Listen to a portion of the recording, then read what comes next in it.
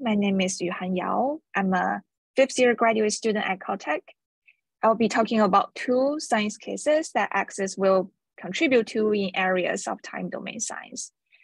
I'll first focus on tidal disruption events and switch to luminous fast blue optical transients for the second half. So as you may know, the majority of massive black holes in the center of galaxies are quiescent, but they can be awakened when a star comes too close to it to get disrupted. We have the tidal force, where the star's self-gravity equals to the tidal radius, where the star's self-gravity equals to the tidal force. And if RT is outside of the black hole's event horizon, the disrupted star will evolve into an elongated stream, half of which will come back to get accreted, producing a multi-wavelength flare. And this sets the black hole mass of the majority of TDEs to be less than 10 to the 8 solar masses. And if the black hole mass is less than a few times 10 to the 7, then the expected stellar debris mass fallback rate exceeds the Eddington limit at early time. In reality, the mass accretion rate onto the black hole might be lower than that of the mass fallback rate because a fraction of the falling back material may self-interact, producing shocks where energy dissipates. But still, we can reasonably imagine scenarios where a mildly super-Eddington disk forms, and by studying X-rays from the newly formed accretion disk, we can start to reveal what does super-Eddington accretion onto massive black holes look like. The importance of super-Eddington accretion has been emphasized by the detection of AGNs at less than 1 gigayear after the Big Bang, which implies that if those black holes had grown from low mass seeds, then super-Eddington accretion must have occurred. However, the physics of super-Eddington accretion is highly uncertain. For example, fast outflows are often produced in numerical simulations, but observationally, they are not very well characterized.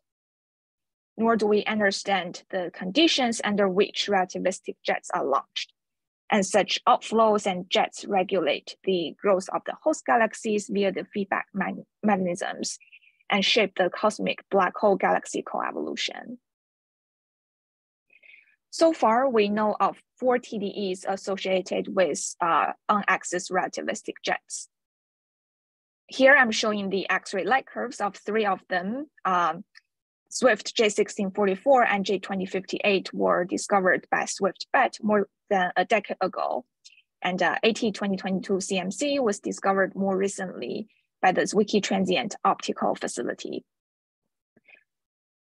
One of the most exciting properties about those relativistic TDEs is that roughly at rest frame 1 year after the discovery, the X-ray flux can suddenly drop by more than 2 orders of magnitude. And this drastic change in luminosity has been explained as a state transition in the inner accretion disk. So here, as the mass accretion rate drops from super-Eddington to sub-Eddington, the disk can transition from being geometrically thick to geometrically thin and enters into a thermally dominated state. And such a thin disk lacks the ability to confine magnetic fields, so it's no longer expected to be able to hold powerful jets. With Access, we want to verify if such a late time jet shutoff exists in all relativistic TDEs. And more importantly, we also want to measure the post-jet quenching X-ray spectra shape, which encodes information about the origin of the X-ray emission. If the X-ray spectrum is very soft, the X-rays may originate from thermal emission in a geometrically thin disk. If it is very hard, the X-rays may be produced by inverse Compton scattering of thermal seed photons in a corona region. And if the power law index is close to 2, then the X-rays may come from the high energy extension of the same forward shock synchrotron emission that we observe at radio frequencies. This type of measurement has only been done in the case of Swift J1644. People have obtained more than 100 kiloseconds of Chandra time to get 10 to 20 X-ray photons, and the observed X-ray spectra shape is consistent with a relatively hard power law. However, J1644 is the most nearby relativistic TDE. Because the volumetric rate of such event is so small, all other known relativistic TDEs are at much further distances. And if we assume that their post-jet shutoff X-ray luminosity is similar to that of J1644, then the expected X-ray flux is only a few times 10 to the minus 16. So science at such a faint X-ray regime can hardly be done even with Chandra. And that's why access is so important to study the relativistic jet quenching phenomena in TDEs. And in addition to its excellent sensitivity, the energy resolution and the timing precision of access will also allow it to explore the spectral timing properties of relativistic TDEs. For example, in Swift J1644, early time XM Newton observations shows an emission line peaking at 8 keV, consistent with blue shifted RNK alpha line. And this has been naturally explained as the fluorescence of the jet X-rays of an ionized reflector. Such a reflector might be an outflowing wind moving from the disk towards us, which might be accelerated by the jet X-rays impinging on the surrounding envelope of the shocked stellar debris.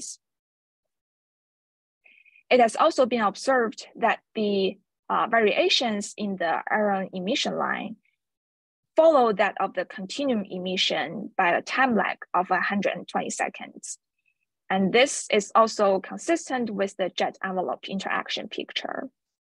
So future multi-epoch axis observations on other relativistic TDEs will help to confirm or falsify the ubiquitous existence of such a line emission and the associated reverberation lag.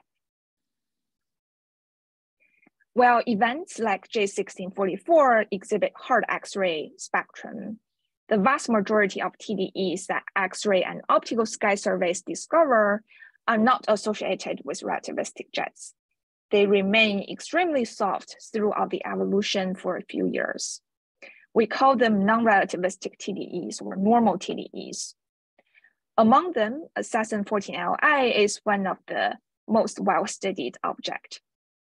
So here, this figure shows the X-ray, UV, and optical evolution of the TDE. And in this work, Kara et al. Focused on the continuum shape of the XM Newton spectrum. Here, the early time data obtained roughly 1 month after discovery is shown in pink, and the late time data is shown in blue. You can see a broad absorption line that's only discernible at early time, which is consistent with an oxygen 8 absorption line blue shifted by 0.2 C. And this blue shift has been attributed to an ultra-fast outflow driven by the high radiation pressure in the super-Eddington accretion disk. So far, Assassin 14Li is still the only normal TDE with a high confidence UFO detection. Because to search for UFOs in TDEs, all the existing X-ray facilities have their constraints. The effective area of Chandra is just not large enough. XM Newton has its visibility windows, and Chandra as a concentrator has background uncertainties at the soft X-ray energies. The design of AXIS will make it the ideal instrument to search for the presence of UFOs, and such that we can use the UFO velocities and absorption strengths to model the energetics and structures of the super-Eddington accretion inflow and outflow. And the last TDE science case I want to highlight is the potential opportunity to determine spin in an otherwise quiescent black hole. So the traditional approach to determine spin in accreting black holes is to observe the reflection spectrum in the hard state. Here, the reflection spectrum is produced by the continuum power law coronal emission reflected off the accretion disk.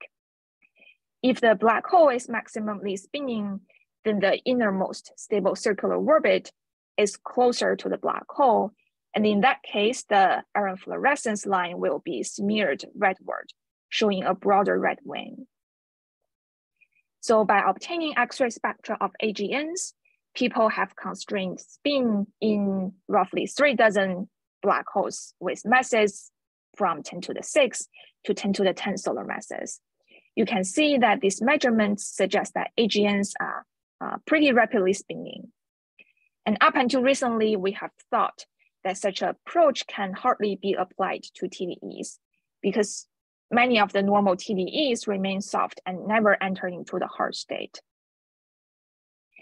But surprisingly, in the recent TDE AT 2021 EHB, joint observations between NICER and NuSTAR clearly shows that at later time during the TDE evolution, the X-ray spectrum develops a prominent hard power law component, as well as an extremely broad line around 6 keV, which is presumably from iron K alpha emission. So in the future, we would like to find more TDEs with evidence of late-time corona formation and use access to constrain the spin of the otherwise quiescent black hole. Hopefully, we will be able to find sources hosted by 10 to the 5 solar mass black holes, and it would be very interesting to see if black holes towards such intermediate mass regimes still exhibit high spins. So in summary, we want to use access to observe TDEs to understand super-Eddington accretion and constrain black hole spins. And now I want to switch to luminous fast blue optical transients, which are explosive phenomena with much smaller central engines. We believe the central engines either actively accreting stellar mass black holes or highly spinning neutron stars.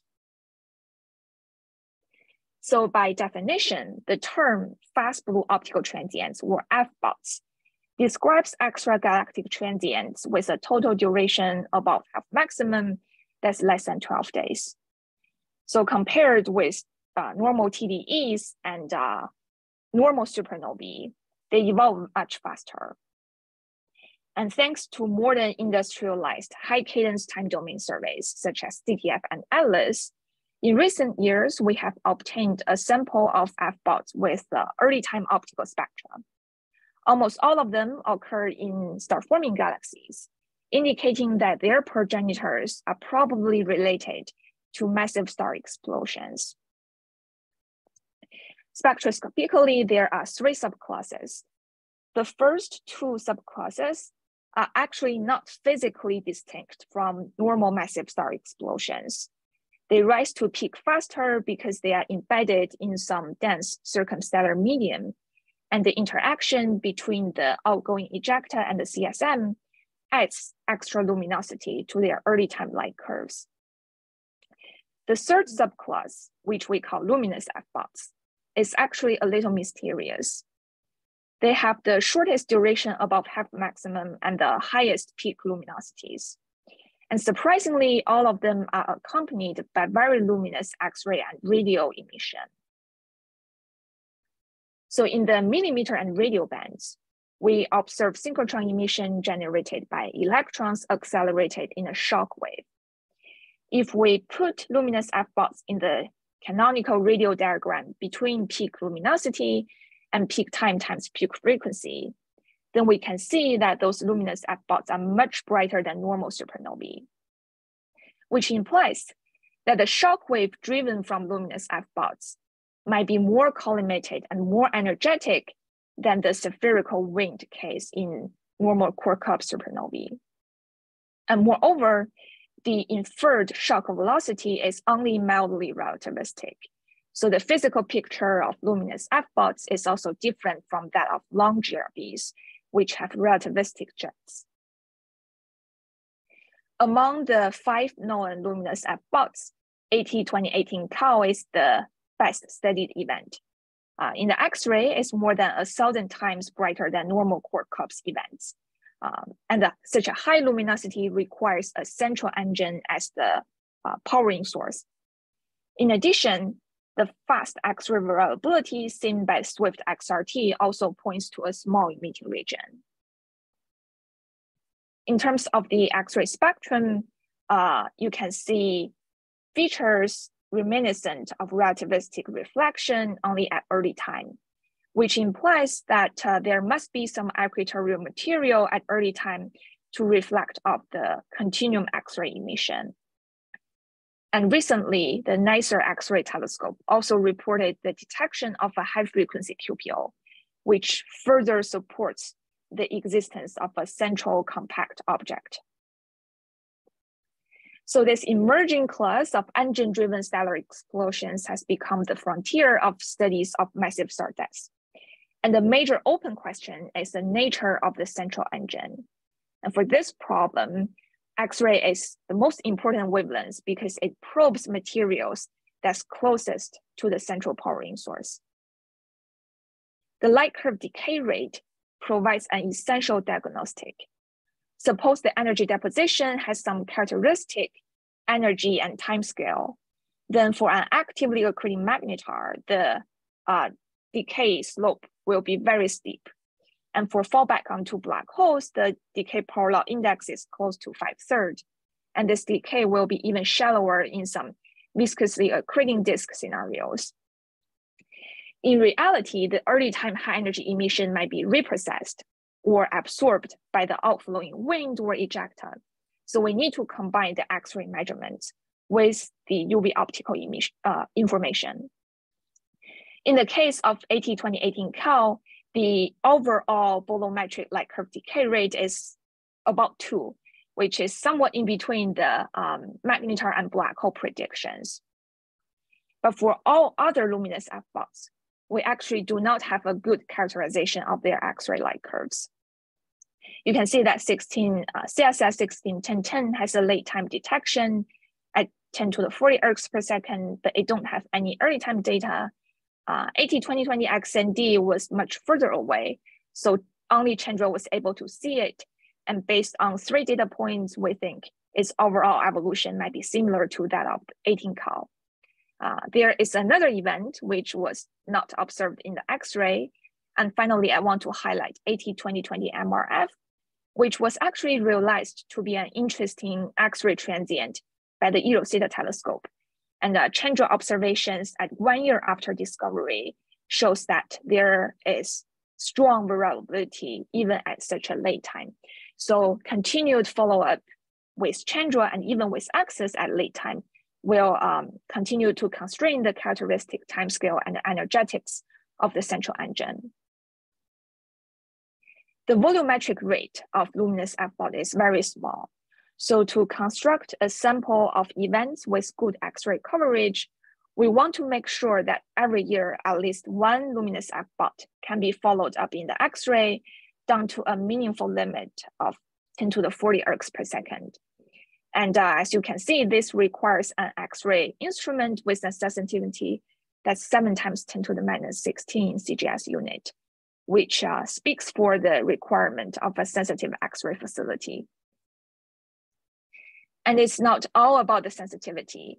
The excellent angular resolution that Axis provides at the level of 1 arcsecond will become increasingly important for extragalactic time domain science. For example, in the case of AT2020 MRF, Chandra observation really helped to see which of the sources within the Rosetta localization region is the host galaxy of the X-ray transient. And going back to tidal disruption events, although we expect most massive black holes to be in the center of the galaxies, simulations do predict the existence of a population of wandering black holes, which might be produced by disruption of satellite galaxies or ejections due to gravitational recoils. So far, we only know one convincing off-nuclear tidal disruption event. It was discovered by searches in the XM Newton archive. Here is the HST image, and you can see that the X-ray transient is in coincidence with a tiny optical counterpart, which is probably a star cluster around an intermediate mass black hole. The volumetric rate of such off-nuclear TDEs is perhaps much smaller, which explains why we haven't found more of such events. But with next generation time domain surveys, we are probing the dynamic universe out to a much larger volume, such that we have better chance to characterize those intrinsically rare events. Here I'm listing a few sky surveys across the electromagnetic spectrum. This is by no means a complete list, but I do want to highlight that UVAX in the ultraviolet and LSST in the optical will be able to find 1,000 TDEs every year. The actual number of luminous LFBOTs will be very uncertain because this strongly depends on the actual cadence those surveys adopt. So currently we have the Zwicky transient facility in the optical, and UltraSat will be launched next year. They will be able to find transients down to 10 to the minus 13 ergs per centimeter square per second. But with LSST and UVAX, we can really probing the bottom end of the luminosity functions of each of the transient populations. And for those transient, we want the X-ray follow-up sensitivity to at least match the discovery engines, such that we can take advantages of those new deep sky surveys to constrain rates, to characterize the long-term evolution, and to review peculiar transients. So with that, I thank you for your listening, and I'm happy to take any questions.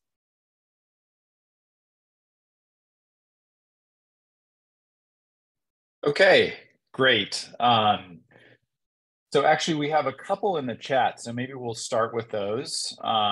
So Daiichi Hiramatsu, sorry if I mispronounce, asked, what sets the limits of 1e to the 5th in terms of the black hole mass that can be probed in TDEs? That's requiring that the stellar radius to be less than the event horizon of the black hole. Otherwise, the black hole will enter into the star. So that sets the lower limit. But the 10 to the 5 number is based on a solar type star. So for even less massive stars, like M-type dwarfs, the lower limit will be even smaller. Yeah, the quoted number from 10 to the 5 to 10 to the 8 is for a sun-like star.